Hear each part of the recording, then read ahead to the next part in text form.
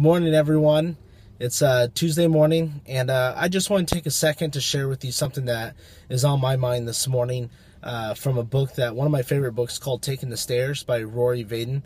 There's a part in that book where he talks about something that my pastor actually talks about is success is not owned, it's rented, and the rent is due every day. And a lot of us in life, we want to get to that point where we've arrived. And my pastor always talks about that. You know, when you feel like you've arrived, that's a big clue that you haven't.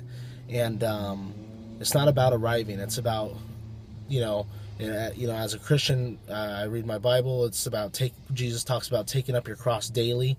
In the book, Rory talks about, if you want a great marriage, if you want a great career, if you want a great family, whatever it is that you're wanting to have a great of, success is rented, it's not owned, and the rent is due every day. So you have to put in the time and the effort every day, give it your all to make that thing that you're trying to achieve great.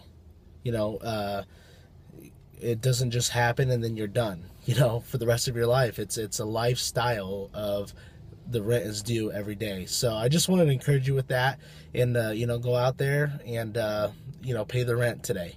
Have a great day, guys.